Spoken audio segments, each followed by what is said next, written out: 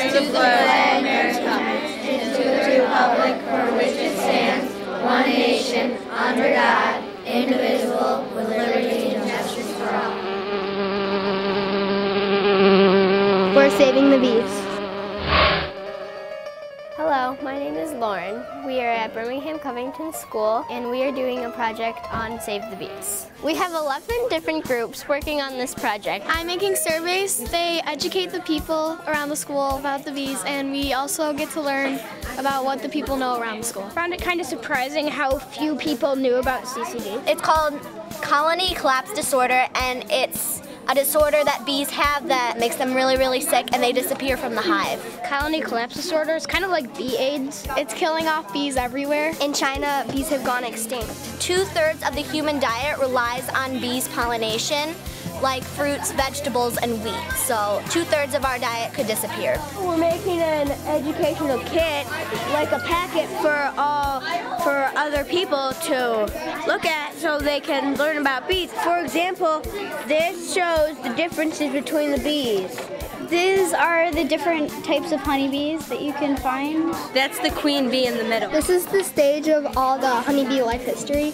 It starts from eggs and it goes to larva and then pupa and then adult, and it shows the worker, queen, drone, and then they show the worker comb. We're setting all this stuff out so we can look at it and examine how the bees work in their hive. We go on the internet and we search the stuff we need to start making our beehives. This is what we're gonna make the beehive out of. This is all the wood for it. This is a honeycomb.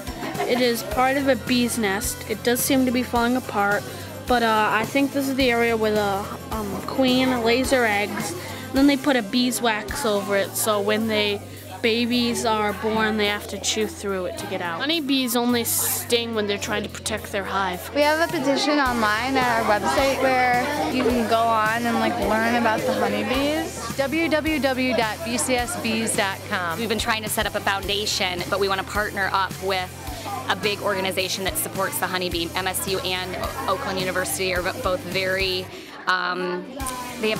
both have very large programs that support raising the honeybee. Hi, my name is Stepan. I'm from Birmingham Covington School, and we want to know if you would be interested in partnering up with us and have a joint foundation to help raise money to help save the bees. Thank you.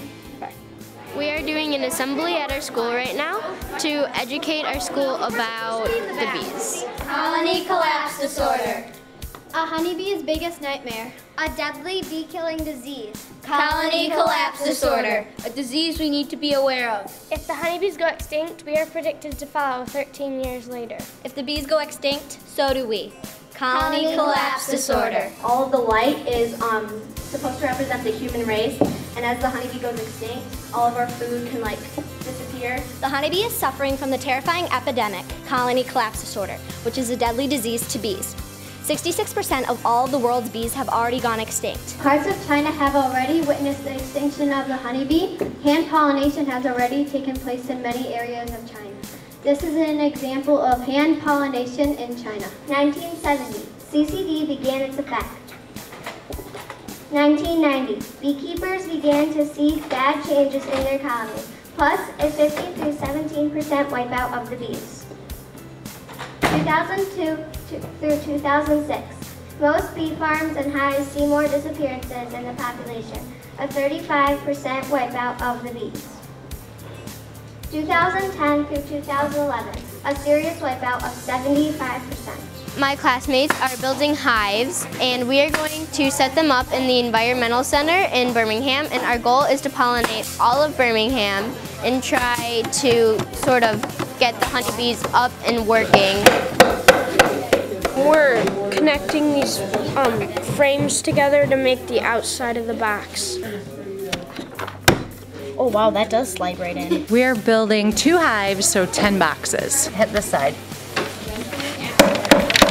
When we found out that the honeybees might be going extinct, we got a little nervous because we discovered all of our fruits, all of our vegetables, everything that we grow and need to survive. Albert Einstein had a quote that said in 2 to 4 years, if bees went extinct, that we wouldn't have any food to live anymore. So we thought there was a really good cause because honeybees are more important than I think we thought they would be in our ecosystem. The white paint protects them from the rain. Once the boxes are built, this is how we assemble them. The bottom box is used for when the mites or any debris that falls down, you can pull this out and you can clean it off. This is where like the babies go and they stay here for safety. And you put these in there like this.